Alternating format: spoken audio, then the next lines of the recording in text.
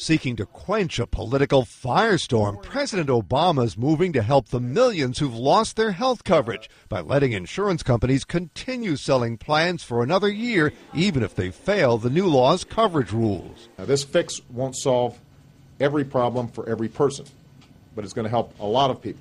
He says he knows people are angry after hearing him promise those who like their plan can keep it. To those Americans, I hear you loud and clear. And he acknowledges his vow proved to be inaccurate.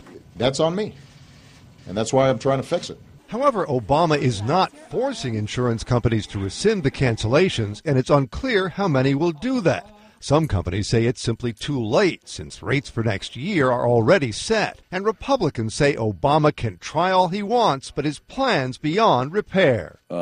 This government-run health care plan called Obamacare.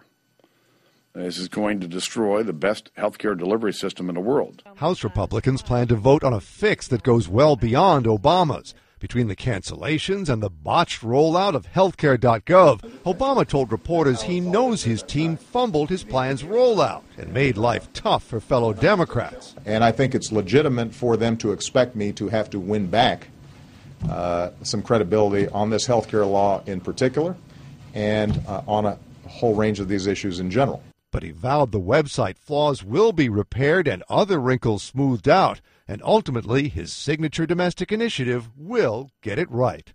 Mark Smith, The Associated Press, the White House.